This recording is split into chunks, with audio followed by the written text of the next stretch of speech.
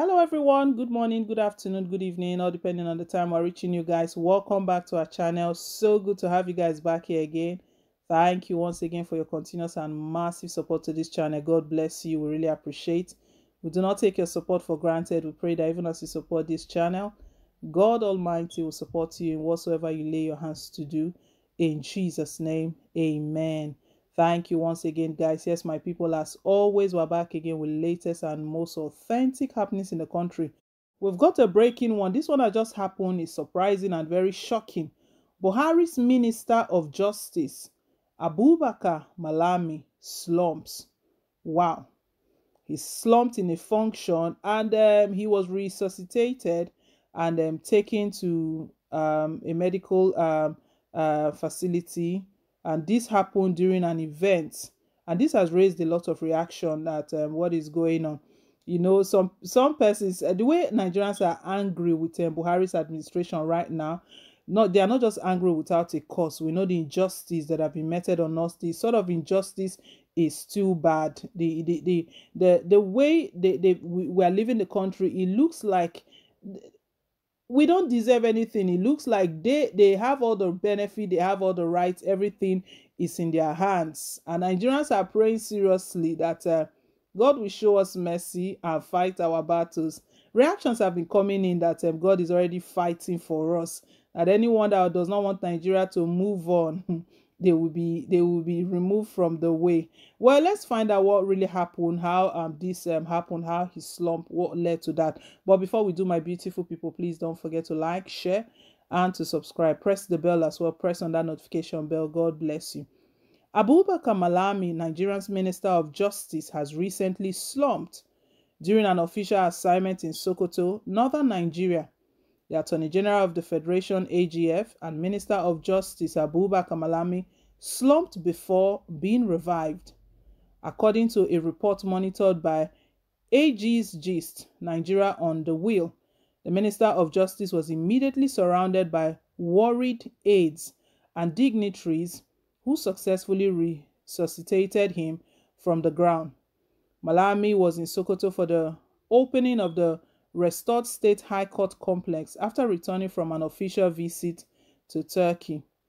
Witnesses said the Minister of Justice seemed tired after his speech and he collapsed and had to be revived.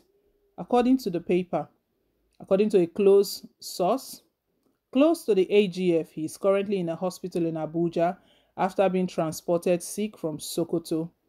Wow. This one is surprising, but it's been said right now that this must have been as a result of stress related, that he only just returned from Turkey official assignment. Let's hope he went for an official assignment, and after that journey that he went to Sokoto, and even during his speech it was noticed that stress was all over, showing all over him. But like with all of this news, like these guys, Nigerians are not praying for them. It's not like we wish anybody bad, but the thing is, what you sow you will reap. If these guys are not wishing Nigerians well, they don't want us to have better life, what are they expecting? What are they expecting? We know different clergies have come with different prophecies that God is going to arise, judgment is going to come upon all evil leaders. We know recently it's been said that Malami is part of a cabal. Is you know, after Abba Kyari, it looks like Malami is the is a force right now within presidency, the one calling the shots, the one making things happen, and the ones doing all sorts within presidency. Well, let's pray. We're not praying anyone dead, but you know, Nigerians are stating right now that is the judgment of God that is coming upon all of these our corrupt leaders who don't want the average Nigeria, the masses, to have the same kind of to enjoy the same kind of life. You know, let's just even look at only one sector, you know, the power sector. These ministers, all of them, governors, all of them, lawmakers, do they really stay in blackout? They don't. I can imagine the amount of money they spend to get gen to get their houses powered. So to them, they that is their, I don't know, is their right. Maybe they're thinking that yes, they are meant to have it, and the rest of Nigerians should not enjoy such. What about the security in the country?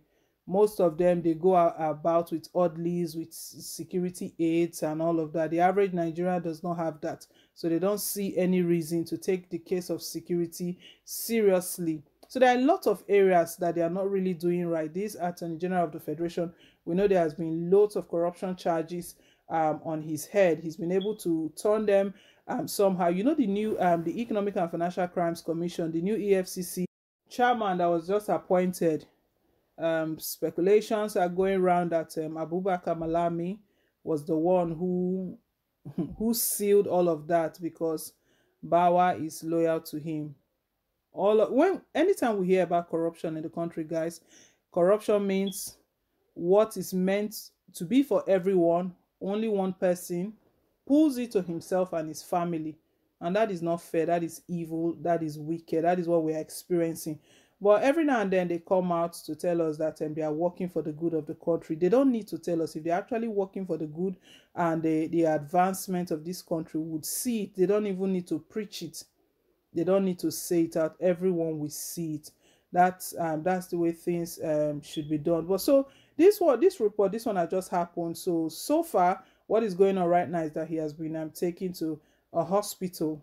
I'm sure they will do medical checkup on him, see what is going on, if it's more than stress related or what is happening with him. A very close source stated that he was taken to a hospital in Abuja.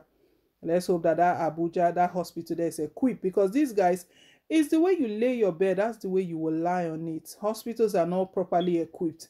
No equipment, nothing. That was why Buhari could not even undergo a checkup, medical checkup in the country. He had to go to the United Kingdom.